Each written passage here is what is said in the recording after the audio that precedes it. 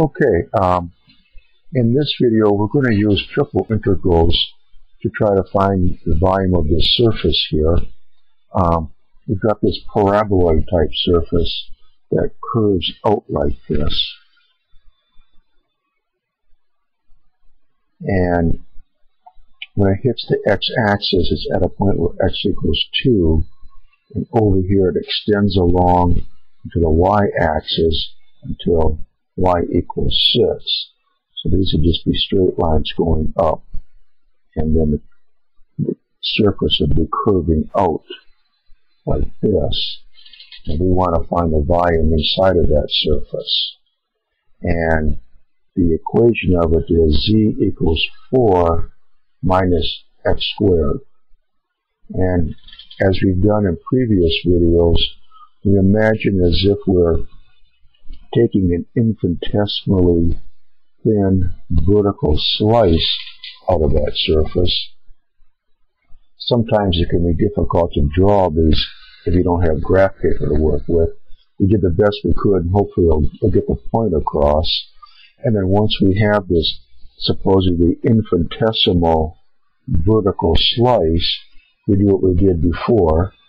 We construct a cube here of dimensions dy, dx, dz, and we imagine as if we're adding the volume of all of these cubes, starting down here in the xy plane where z is 0, and continuing on up till we hit the top of the surface where z has the value 4 minus x squared. And then that would give us the volume of that column. And then for our slice here, we'd want to add up the volume of all of the columns, starting here at y equals 0, and putting all the columns side by side, and adding up all those volumes, continuing along until we reach the value y equals 6. And that would give us then the volume of this vertical slice. And we would imagine having these infinitesimally thin vertical slices and placing them side by side, starting at x equals 0, and continuing to do that, adding up their volumes as we go along until we reach the point where x equals 2. And then add up the volume of all of those slices, and that will give us the volume inside of the figure.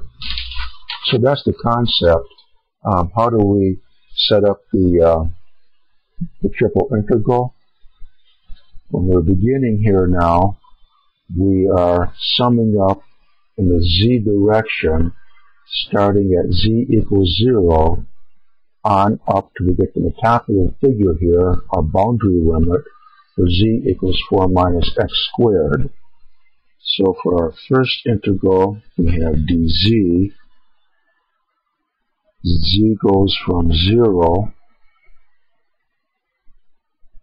up to 4 minus x squared. And then the next step is, imagine as if we're adding the volume of all of these columns. So now we're summing in the y direction. And we start at y equals 0. And we continue along to y equals 6. And then that gives us the volume of one of these supposedly infinitesimally thin vertical slices. And we would imagine as if we were placing vertical slices, infinitesimally slim, placing them side by side, starting at x equals 0, continuing and placing them side by side, adding up the volumes as we go along until we reach the point where x equals 2. So now we're summing in the x direction. So this would be dx going from x equals 0 to x equals 2. And that would be our triple volume, or triple integral. And to evaluate it, we start once again with the innermost integral. We'll take it to the outside here. 0, 4 minus x squared dz. So that's going to be straightforward enough. That's just z, going from 0 to 4 minus x squared, or that just equals 4 minus x squared when we apply our limits. So this first integral, when we evaluate the integral and apply the limits, we get just this expression. So we can rewrite this now, replacing this with this expression. So now we're going to have the double integral. This replaces this, 4 minus x squared dy dx.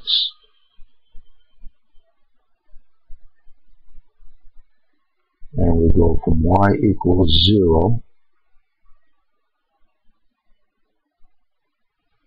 to y equals 6, x equals 0 to x equals 2. So now we'll reduce to a double integral, and again, start with the innermost integral. We'll take it to the outside. This is y here, and we have the integral 4 minus x squared dy. Y goes from 0 to 6. And this might seem strange. We're integrating with respect to y, and we've got a variable of x squared. But again, at this stage of the game, just treat that like as if it's a constant, and go ahead and integrate.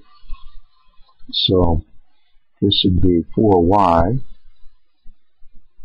minus x squared y. Again, just treating the x squared as if it's a constant. Y goes from 0 to 6. So let's see. Substituting 6 for y, that would be 24. Minus substituting 6 for y, that would be 6. X squared. So this expression here will replace this integral.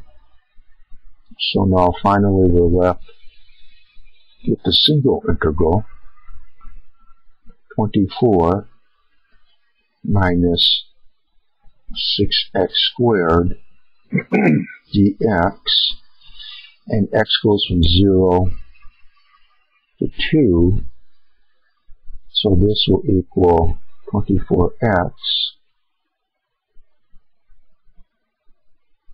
minus the integral of x squared is 1/3 x cubed, 1/3 times 6, that would be 2 times x cubed, and x goes from 0 to 2. So let's see, this will equal, substituting 2 in for x, that would be 48 minus 2 cubed is 8, and 8 times 2 is 16. So we have 48 minus 16, or the volume there is 32. So we would say then the volume inside of this two-dimensional figure would be 32 units. So that's it. Again, same rules apply. Try to sketch out as best you can the type of surface that you're dealing with, what its boundaries are, how you're going to determine the columns and the slices and adding up the slices, and then from that you set up your triple integral, apply the limits on it as you can determine from the sketch that you have, and then start integrating it begin with the innermost integral, do the integration, apply the limits, and then just keep applying the process throughout. Okay, that's it for the volume integrals. Hope it was helpful. And what we're going to do now, we're going to continue working with multiple integrals. And in the future videos that we're going to post, it will be how to make variable changes in multiple integrals using the concept of Jacobians.